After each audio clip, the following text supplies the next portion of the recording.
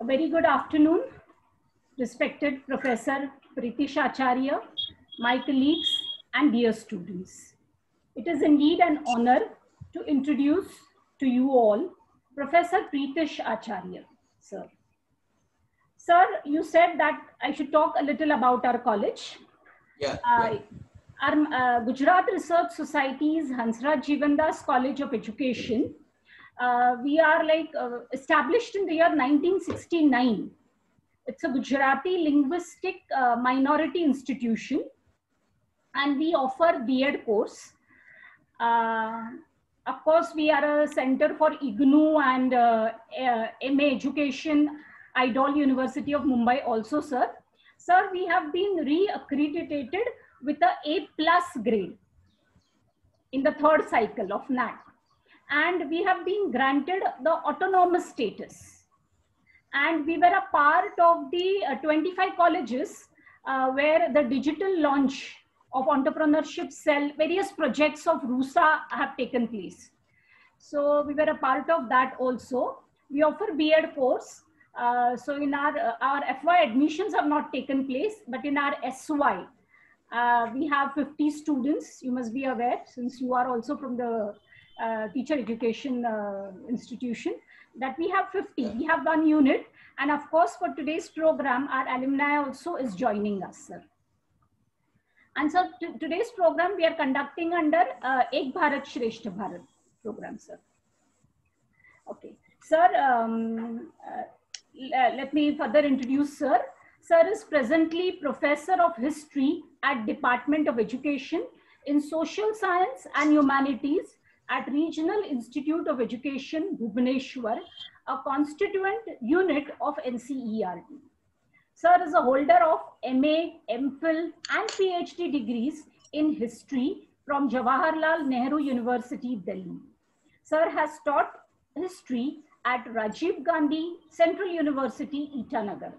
Sir has also rendered his service as a reader and associate professor at NCERT, Delhi, and as a professor and head, Department of History at National Defence Academy, Pune, after being selected at UPSC, Delhi. Sir has a number of publications in the form of books, papers in journals to his credit. Sir has also written many short stories too. Sir has contributed to state level and NCERT history textbooks. Sir is a member of various textbooks and other academic committees, to mention a few: the National Focus Group in Social Science Teaching, National Curriculum Framework 2005, and Indian History Congress. Sir, on behalf of management of Gujarat Research Society's Hansraj Jivandas College of Education, our principal, Dr. Anita Swami Madam, staff and students, I extend a warm welcome to you, sir, on this online platform and request you to share your valuable reflections of national struggle in Orrisa. Students, I request you that in case you have any questions for sir, please put up on the chat, okay? Archana madam and Shrima madam will take up those questions and will pose those questions to sir a little later. Is that fine, students? And please keep your mics muted, please. Okay, sir. Request you to begin with the session. Thank you. Good afternoon, madam and students. Even if you are not before me in a regular class, I consider you to be my students, and I feel happy that on this 15th August you are all assembled here to listen to me about a part of the nationalist struggle that had happened in Orrisa. The topic is reflections of nationalist struggle in Orrisa.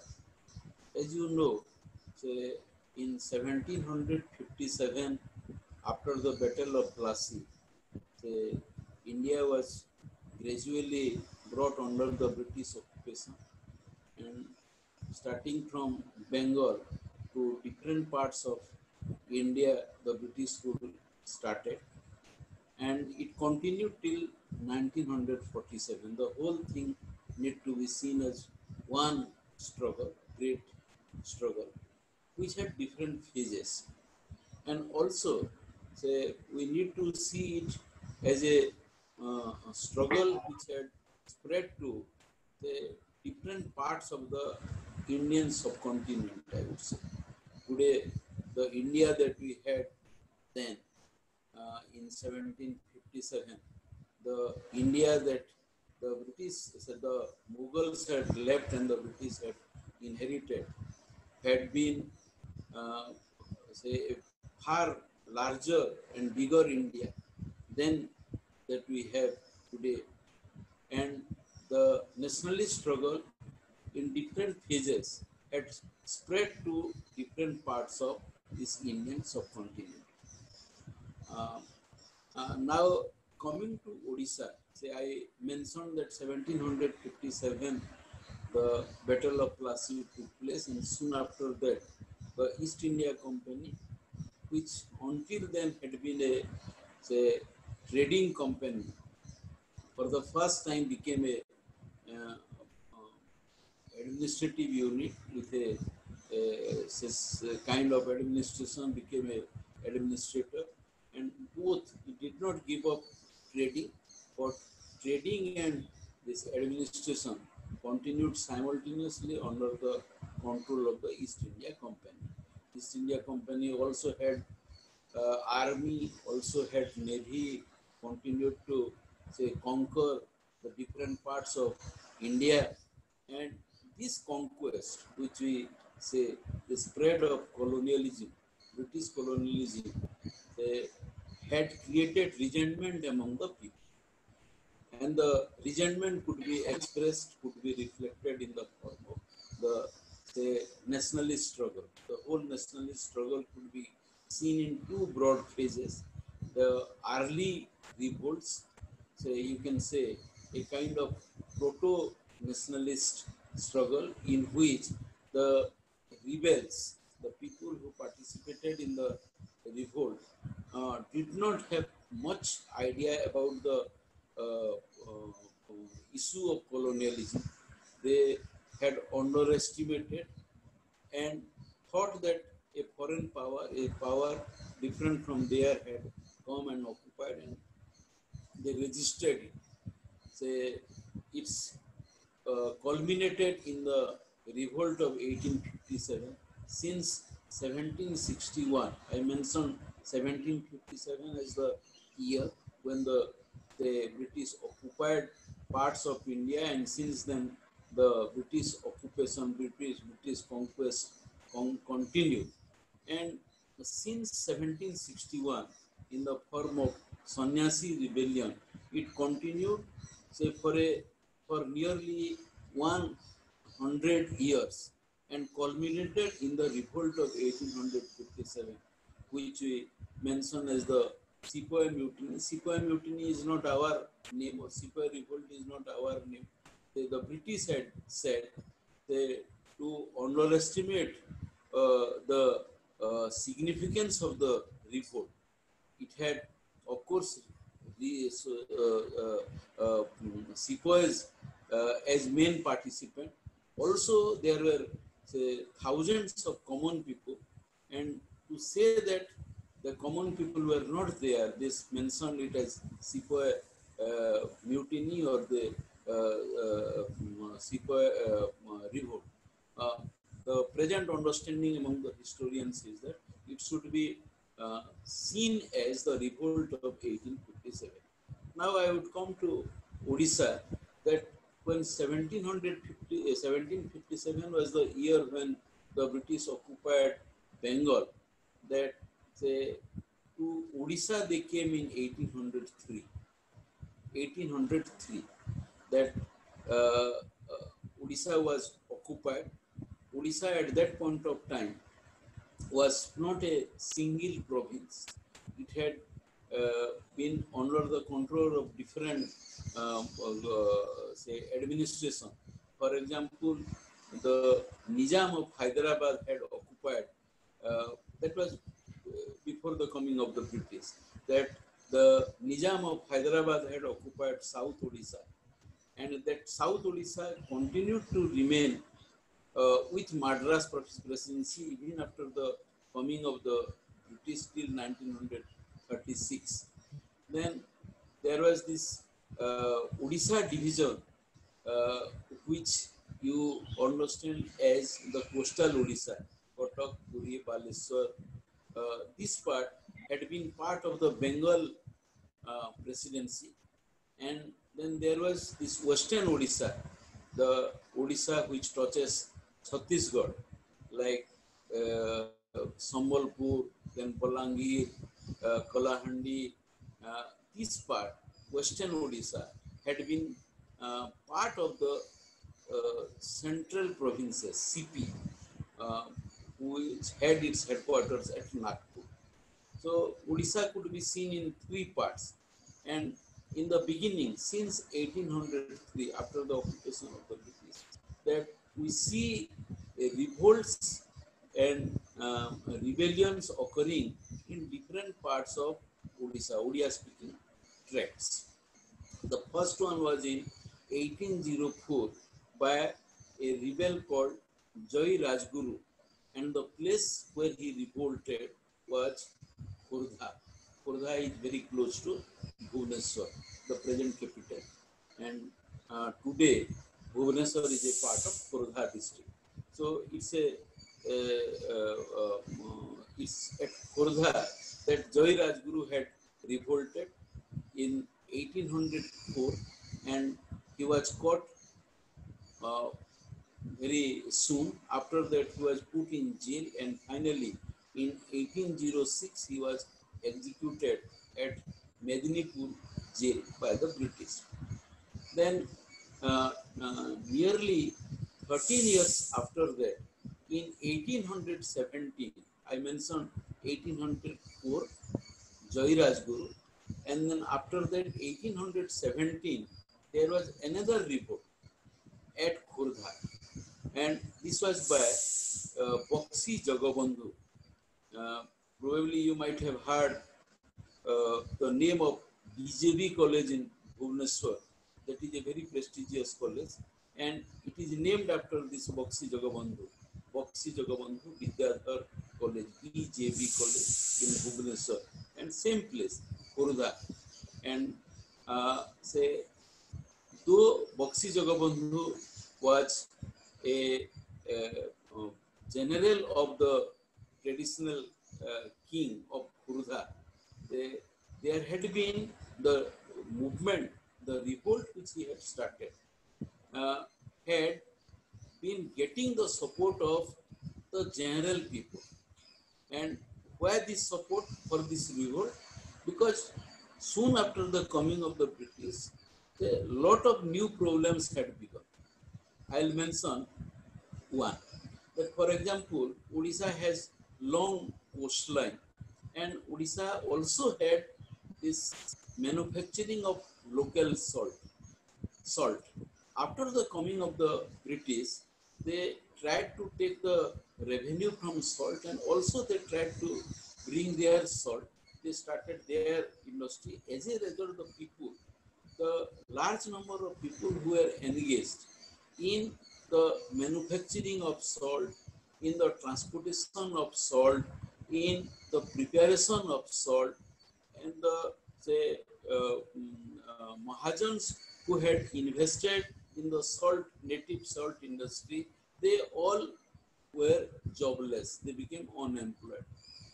Similarly, the taxes, the revenue that had been imposed by the British. Earlier, the kings had been collecting revenue, no doubt, from the peasants.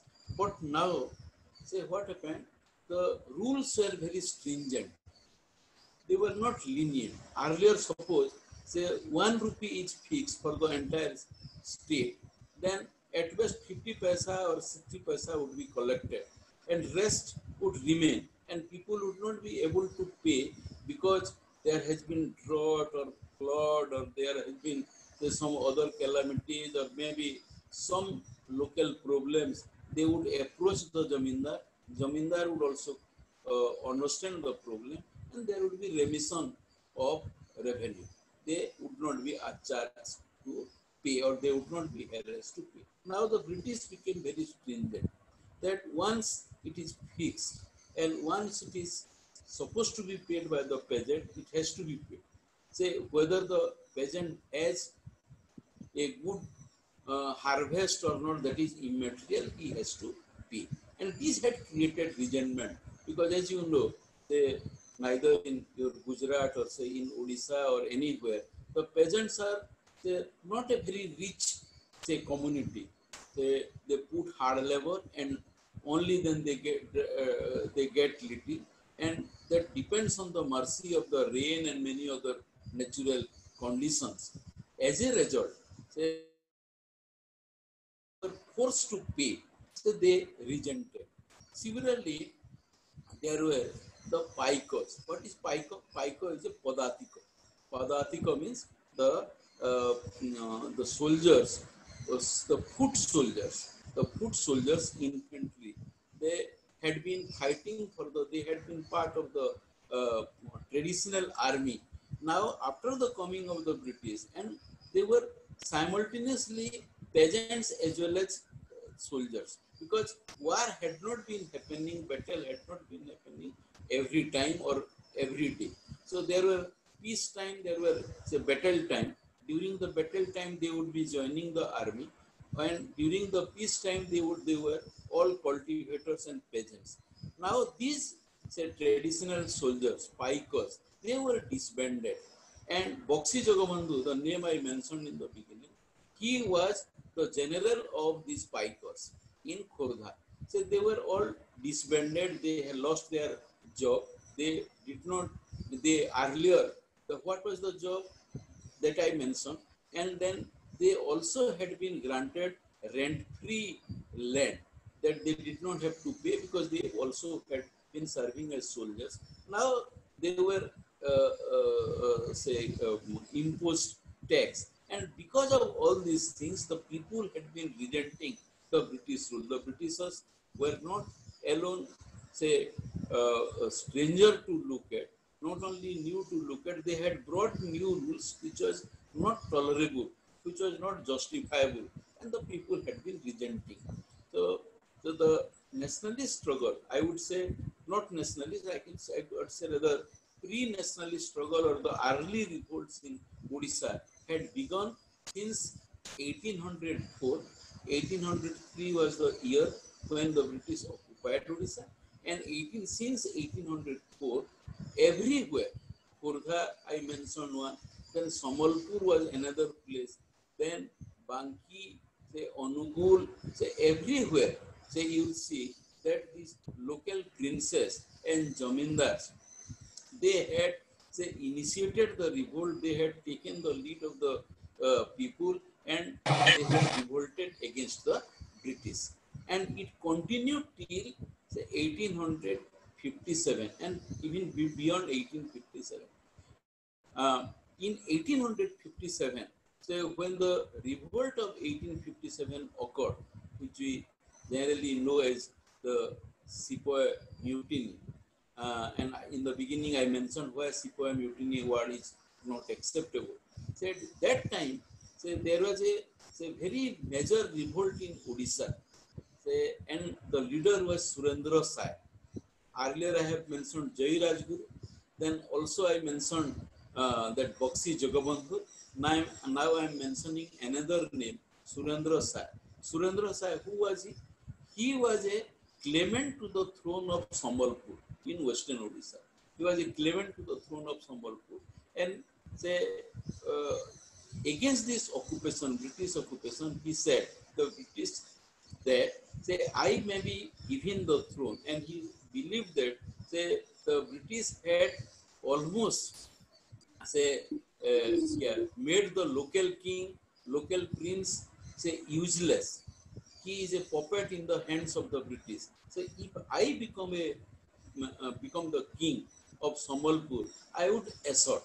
With this objective, he assert rebel, and in 1840, 1840, he had begun the revolt since 1827, and in 1840 he had been put in jail. 1840. and he was in Hazaribagh jail. Presently, Hazaribagh is in Jharkhand. He was in Hazaribagh jail, and in 1857, when the revolt of 1857 broke out, and the sepoys there, they opened the gate of the jail, Hazaribagh jail, because they had been rebelling against the British. So this person, Surendra Sai, came out of the jail. Already he had been there in the jail for 17 years. Now he got an opportunity.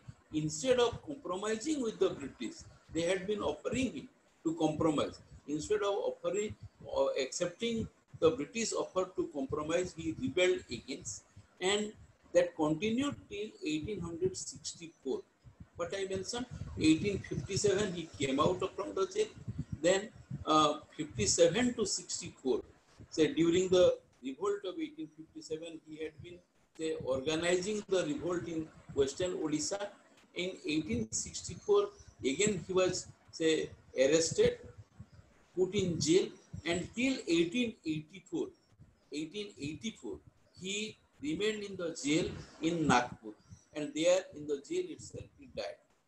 So all total, this man, Surendra Sai, had been there in the jail for more than 37 years, 1840 to 57, and then 64 to 84. Say 37 years he had remained in jail. Some of his colleagues, one was such Hote Singh, H-A-T-E-C. He was a jamindar at a place called Ghens. He had been sent to Andaman, to the cellular jail. Cellular jail had not been created at that time, but on penance, say punishment, he had been sent to Andaman, and some other colleagues had been executed, hanged mercilessly.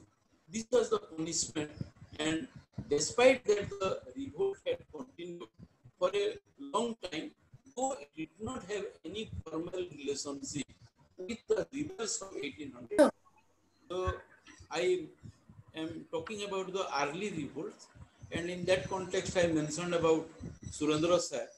Also I mentioned that he did not have any formal relation with the leaders of the revolt in Jhansi or in Delhi or in Kanpur or in Boreli, but independently Surendra Sai with his friends and supporters had been fighting against the British in Western Orissa. This had been a major event in and around 1857 in Orissa. So Orissa, from one angle, if you see, it was not part of the revolt of 1857. From another angle, when you see that it was very much a part of the revolt of 1857, and the people here, at least in the western part of Orissa, had been participating. Not only participating, they had been punished for participating, actively participating in the revolt of 1857. As I mentioned, Surendra Sai had been in jail for 17 years in the Hazaribagh jail, and then more than 20 years in the Nagpur jail. Finally, in the jail itself, he died. Many other colleagues also died. When we come to the nationalist struggle in the late 19th century, then what I had been mentioning about was the early revolt. Early revolt which continued from 1804 to 1860s.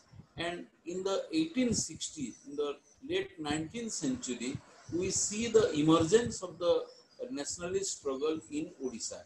And that also had great significance because of several reasons.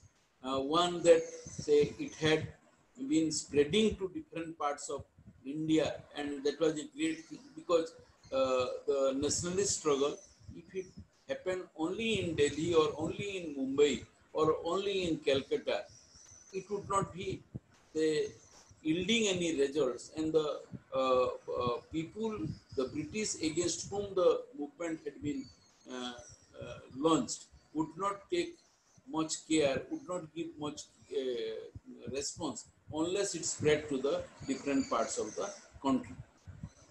In late 19th century, one event that had ignited the nationalist spirit in Orissa was the uh, famine of 1865-66. This was called Nanka Durbiksha. Durbiksha is the word in Odia for famine. And this 1865-66, this was immediately after the revolt of 1857, that not less than 10 lakh people died of starvation in Odisha. By then, a very small uh, group of educated people, newly educated people had come up. And now they saw that if the government had taken care, if the government had little feeling for these people, sympathy for these people, ordinary people, then this thing would not have happened. So many people, like say, um, yeah, like animals, would not have died in Odisha.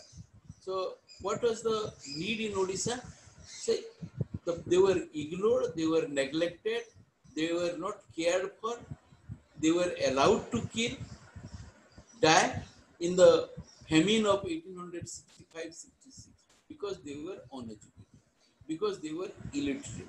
So the limited number of people who had education, we mention them as new intelligentsia or nationalist intelligentsia, and now they put pressure on the government for opening new schools so that more people are educated. They opened schools themselves and took care so that Odisha become educated and Odisha's people. It's a question of the identity. That identity of Odisha would be say lost. Odisha would be humiliated unless it has education, unless it has all these modern developments in Odisha. And the people, the intellectuals now became a pressure group. This had been happening in other parts of the country. So a newspaper was brought out. It was a weekly newspaper called say, Utkal Deepika in 1866. That was the first say, weekly in Odia. Then weekly run by the intellectuals of Odisha. Then a year later, that Samad Bahika, another weekly was brought out from Baleswar. The first one was in Kotak. Then similarly, in different parts of Odisha, such efforts, such developments took place. That not only newspapers were brought out in 1882, 3 years before the coming of the Indian National Congress, one Utkal Sabha had been formed in Kotak. Utkal Sabha had been formed in Kotak. Then around same time that there was a national society. In Odia it is Utkal Sabha, in English it could be translated as a National Society. This national society came out in Baleswar, in Ganjam, another part of Odisha, though it was not part of this, say, Bengal presidency, that was part of the Madras presidency. There also such efforts, say, were made, and the intellectuals, the educated people, they had their gatherings, they had their annual meetings, they had their discussions and debates. And what was the issue? How to bring a development, how to change the fate of Odisha, how, say, we can come out of this ignorance, illiteracy, and this, all this. Not directly, say, they were speaking against the British because it was a very, say, early phase. They did not have the courage. They also got scared that say if we speak against the British, we will be arrested and we cannot afford to do that. Very mildly, very moderately, as it had been happening in the national level. So in Orissa also, in 60s, 70s and 80s, that this intellectuals movement, intellectuals gathering, intellectuals get together, that had been happening. The person who had been taking lead of these intellectual movements in Odisha was Madhusudan Das. Madhusudan Das. He was a lawyer. He was the first graduate from Odisha, and uh, he was born in 1848, much before Mahatma Gandhi. He would be a contemporary of Firoz Shah Mehta, Gopal Krishna Gokhale, and all these early nationalists. So he had studied from Calcutta. He returned to Odisha in 1881. He was very extremely sorry that Odisha was lagging behind. Odisha was not uh, as much as not active as much as Bengal or other regions. So he took lead here, formed the Utkal Sabha. All these intellectual movements, all these say cultural and say intellectual movements, he was the cult figure. He was the leading figure. So if you one wants to know about the nationalist struggle in Odisha, say one has to know, one has to understand the role played by Madhusudan Das. He was the first graduate, he was the first postgraduate from Odisha, he was also the first law graduate from Odisha. Say he had married a Bengali lady in Calcutta. 15 years he had studied in Calcutta. He could have settled there because he was well versed in Bengali, and instead of settling in Calcutta, he returned to Odisha, organized the people, and say initiated the nationalist struggle in Odisha. What was the issue in Odisha then? Issue during the period was that amalgamation of the Odia speaking tribes. It was not against, it was not for liberation of India, or it was not for say any other big issue or anti-colonial issues. But what the people felt, that Odisha has been lagging behind. Education in Odisha had been lagging behind. The culture of Odisha was almost on the verge of identity. The language of Odisha was not getting its due or not its place, because Odisha had been divided into different parts. What are the parts? One that I mentioned in the beginning, that the southern part was under the Madras presidency. That say in Odisha you can see the Ganjam and Berhampur. The students also might have heard this name, Ganjam and Berhampur. They were parts of Koraput also, Jaipur, Koraput. They were part of, if you look at the map of Odisha, then you find that southern part had been with the Madras presidency. Then the western part, that is Sambalpur and the areas adjacent to Sambalpur, they were part of the central provinces, CP, which headquarters was in Nagpur, and the Odisha division, which comprised Kotak, Puri, Baleswar, and the adjoining regions. That was part of the Bengal division of the, Odisha division was part of the Bengal presidency. So because Odias as a community were not united, they were put in different provinces and say presidencies. They felt that their unity was a must. Otherwise, they would be neglected, they would be ignored, they would be humiliated all the times. The major problem they had been facing because of this disunity, that say Odia language was say in great trouble. Say this was a time, Odia, as you know, today it is a classical language and it has a long history. It has a long history, but in the 19th century, there were movements in Orissa by the say people from Bengal, who said that Odia was not an independent language. It was a variant. It was a say you can dialect of Bengal. Against this, the movement in Odisha had begun. It was a movement for amalgamation of the Odia speaking tribes. It was a movement for the identity, for the cultural and the linguistic identity of Odisha, Odia people. Unless the people were brought together, unless the people remained in under one administration, they would be say minorities everywhere, and their neglect would continue. So they fought for amalgamation. That what does it mean? That all these three parts should be brought under one political administration. In 19, and then they started also getting the result. In 1905, that the western part of Odisha, that was Sambalpur, say it was taken from the central provinces and united with the Odisha division of the Bengal presidency.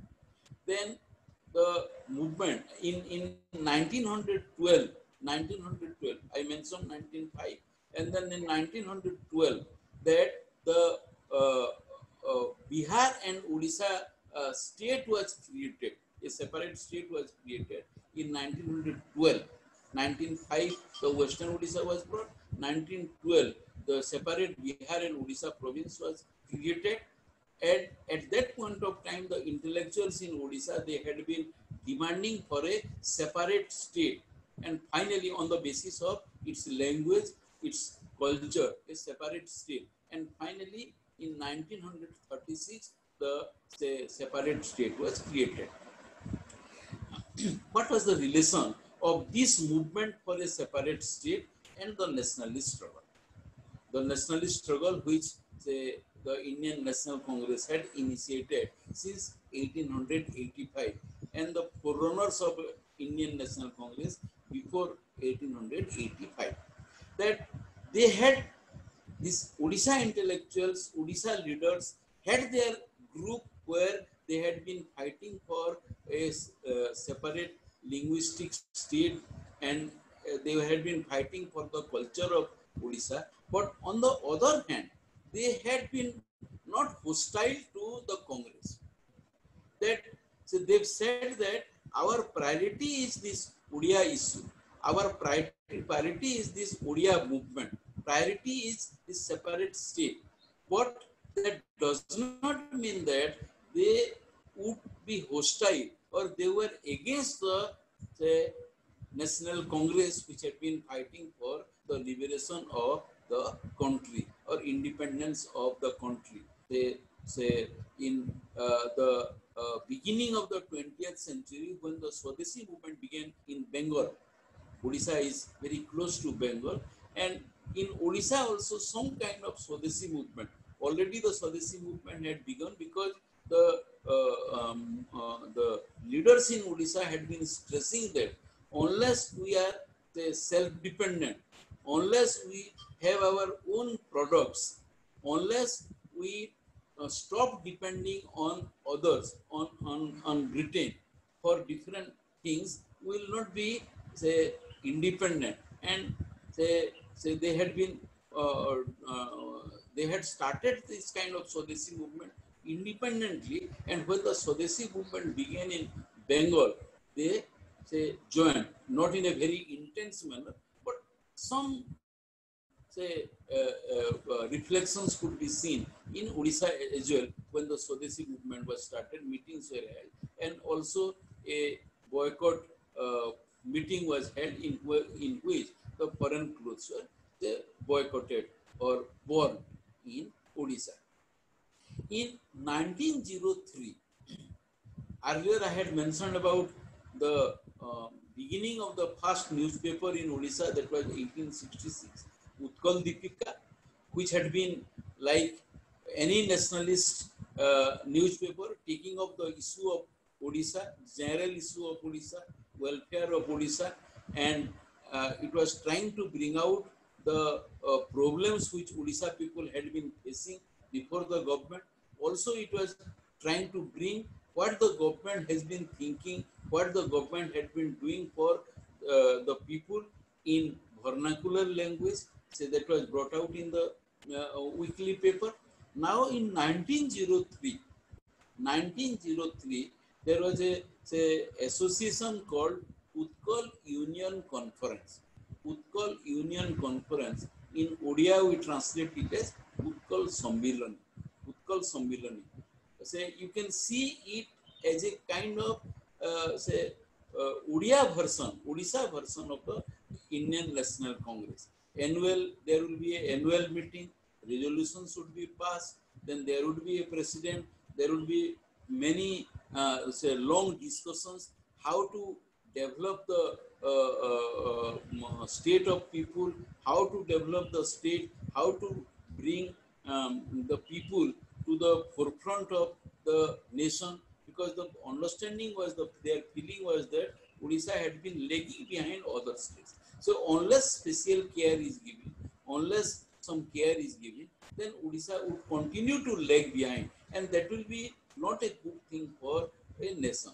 If we look at the development of the nation, or we see the nation as such, as a whole, then we find that every part of the nation must develop, every community must develop, every region must develop. If one region is lagging behind, it will be like a, say, the nation would be like a vehicle with a broken leg or with a punctured leg. So with that notion, the nationalists in Odisha, they had been pursuing their issues, their cases in the Utkal Sambhilani or Utkal Union Conference. They were not very keen to become a part of the Indian National Congress, which had been formed in 1885. There was a small group, say, within the Utkal Union Conference, which had been demanding for the integration of the conference, Utkal Union Conference or Utkal Sambhilani, with the Indian National Congress. Were demanding this unity. They were saying that unless we integrate this Odisha, say, group with the national group, then we will not be able to put enough pressure on the British. The British, say, would continue to ignore us if we remain separate from the Indian National Congress. On the one hand, the leaders of the Utkal Union Conference had been attending the, say, annual sessions of the Indian National Congress in Bombay and other parts of India, wherever it had been happening. Madhusudan Das, for example, had attended the Indian National Congress 17 times. In 1912, he was also, say, a very, say, executive member of the say reception committee of the Indian National Congress. But at the same time, they tried to maintain the separate identity of the Utkal Sambhilani, because they believed that unless this issue of Odisha is not taken up specially or with extra care, probably the nation, the Odisha, or the problems of Odisha, or the problems of the people of Odisha would be, say, ignored. They will not take care. The leader who had been pressurizing for integration of the Utkal Union Conference with the National Congress was Gopabandhu Das.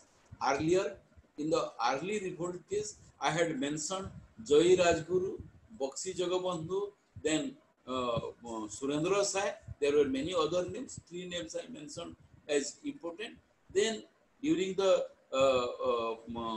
Utkal Union, or the movement for a identity for a separate state, for the amalgamation of Odia speaking states, I mentioned Madhusudan Das, and now I am mentioning another name, that is Gopabandhu Das.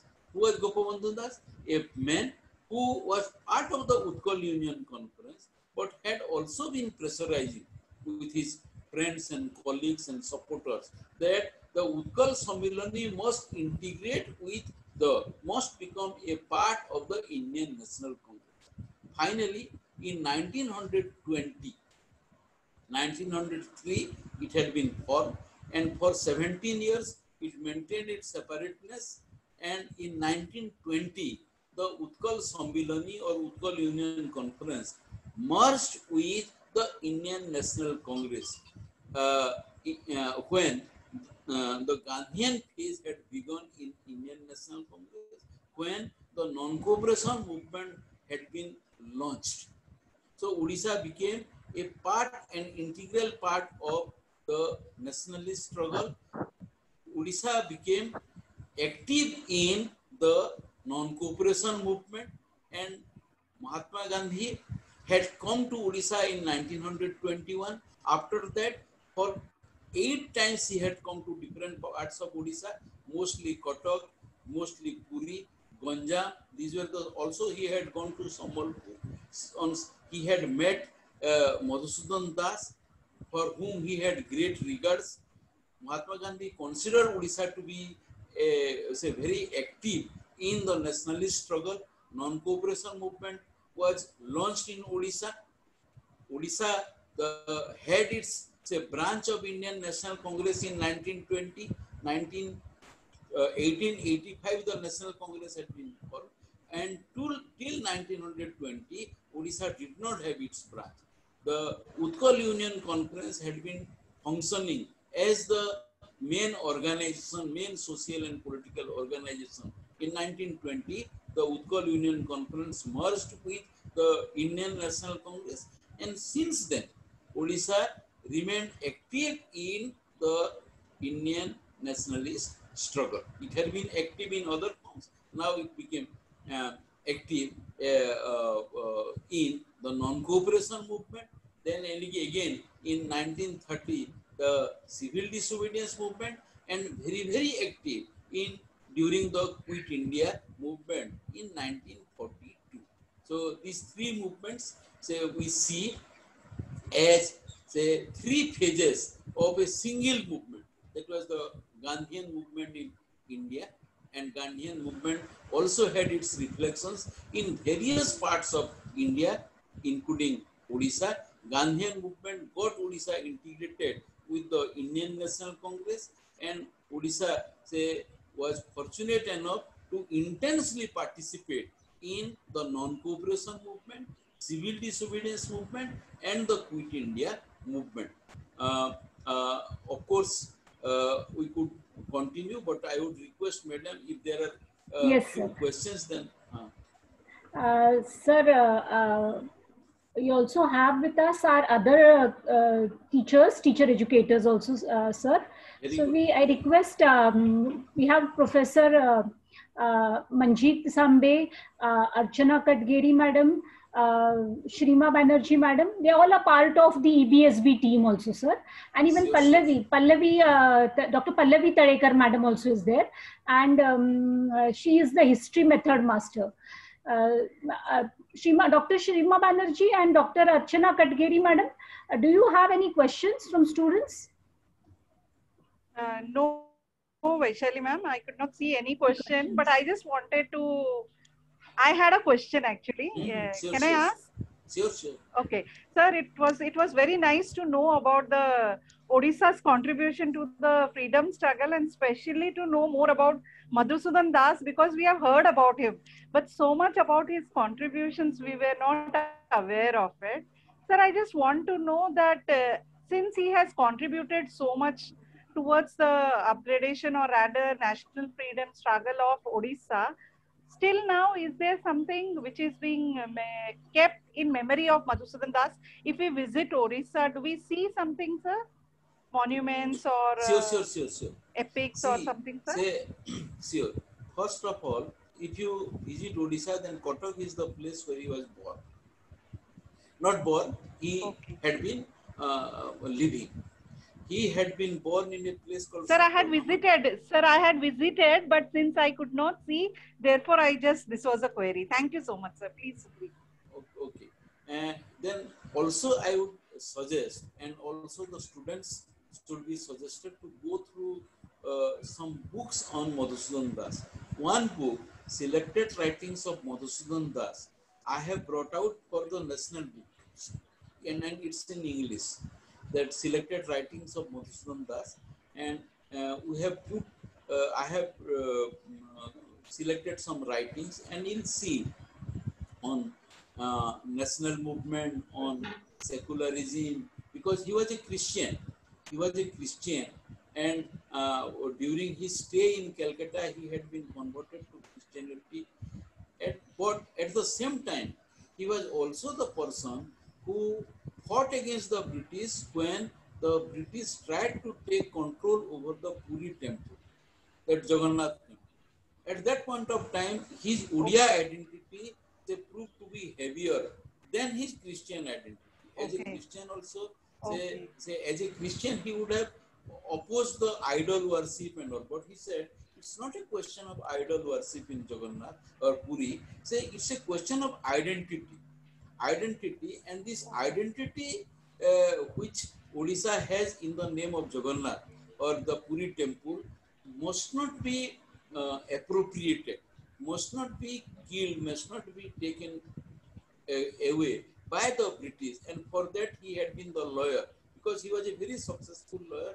He had been, say, as a lawyer, he had been fighting this case, and also he had been earning a lot of money, which he had been pumping to the nationalist struggle in Odisha, the Odia linguistic and cultural identity movement in Odisha. So this book I would suggest, that Selected Writings of Madhusudan Das, which National Book Trust had brought out, and this is a book which I have edited. Thank you, sir. Thank you so much. Over to you, Vaishali ma'am. Yes. Any questions, students? Any other Pallavi madam, Dr. Pallavi, Dr. Archana, any questions? Okay. No, Vaishali ma'am. Okay, fine. No, you are very clear. Thank you very much, sir, for the information. Yes, sir, I now request my colleague, Dr. Manjeet Sambe, to propose the vote of thanks.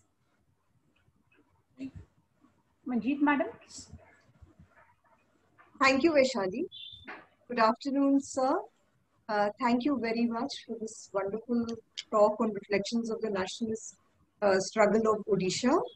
On behalf of Gujarat Research Society's Hansraj Jeevan Das College of Education, our principal, Dr. Anita Swami, madam, and the entire HJCE team, I, Dr. Manjeet Sembi, take this opportunity to express my deep gratitude for being here with us today on this this occasion of the 74th Independence Day. What a wonderful day, what a wonderful day it was for us to be celebrating the Independence Day. We earlier had a virtual thing where we celebrated at the college level our Independence Day, and sir now had your erudite talk on the struggle, the nationalist struggle of Odisha to our contribution, to the contribution of the independence struggle.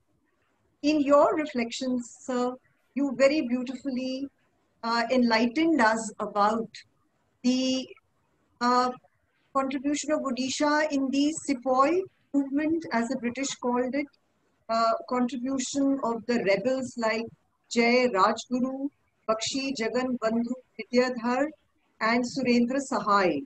And imagine being in jail for a cause as dear as freedom for your country or your province, being in jail for 37 years.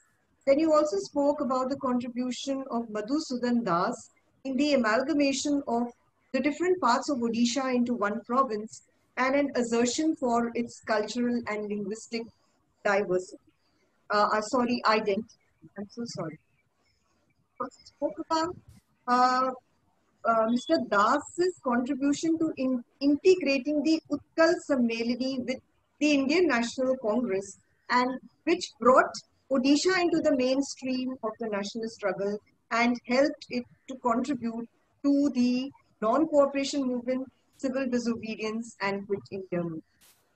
Thank you so much, sir, for being with us without any PowerPoint presentation. Just through your narration and storytelling, you kept us engaged and helped us learn so much about the history of Odisha. I once again thank you, sir, for being with us, taking out time from your schedule and enlightening us over the nationalist movement of Odisha and helping us see in the wider frame of our history. Thank you so much, sir. Thank you for being. Thank you, madam. I am really very happy to see so many students and the teachers, and they are patiently hearing me. It's a topic which I love to talk, and because of the technological problems, probably for few minutes we could not be connected. Yes, that was just a few minutes, sir. Just a few minutes. And secondly, what I spoke was only a small part. So we could have elaborated the other part. For example, the non-cooperation. My PhD is on the non-cooperation movement and nationalist movement and politics in Orissa, 1920-29. Sage, the publisher, has brought out my book. Also, I could have elaborated on the civil disobedience movement and the Quit India movement. Then there was a very strong princely states movement in Odisha. So what we find, madam, that say this India is a conglomeration of all these regions, all these people, all these different cultures and all.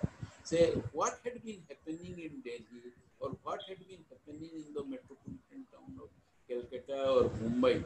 Say that is great, but at the same time, people say in all parts of say the country had been responding to it in their own way. It was not a imitation of what had been happening in Bombay or Calcutta or Delhi, but in their own way. For example, say if this Odia identity issue had not been taken up, probably the Congress and Mahatma Gandhi would not have known that this is such a sensitive issue. The British were, of course, a problem. The British rule had to be fought. But at the same time, if the linguistic, say, diversity or the linguistic identity issue had not been seen, then probably we would have been, say, trapped as Pakistan was trapped after the formation in 1947 and the consequence they had in the form of the Bangladesh or the say disintegration of Pakistan into two countries in 1971 because they imposed Urdu on the rest of Pakistan. That had not happened in India because the leaders in Orissa, India, had understood. And how they understood? Because of this, say, this taking of this issue at the regional and the local level. If the issue had not been taken up by the leaders like Madhusudan Das, Mahatma Gandhi probably would not have understood that this is such a sincere and serious issue. They are Indians, but if you say that your language is a dialect of some other language, or your language no more exists, or your language has to be, say, appropriated by other languages, then that would have been a very, say, bitter experience for India as well as Odisha. If we become inclusive in our approach, whether it is a question of language or it's a question of religion or region, if we become inclusive, try to accommodate everybody, then the country becomes a very beautiful place. The nationalist struggle becomes a beautiful place, and the post-independence India would also become a very beautiful place, provided we become inclusive, we try to understand others' issues. Thank you all. I'm so grateful to all of you for providing me an opportunity to speak. Maybe some other occasions, again, say when the situation improves, then we would be able to face each other, and also I would be speaking to your students. I am so grateful to all of you. Thank you. Thank you, sir. Thank you for your wonderful insights. Thank you, the EBSB team, for organizing this talk and the students for participating. Thank you, sir. With this, I end the meeting.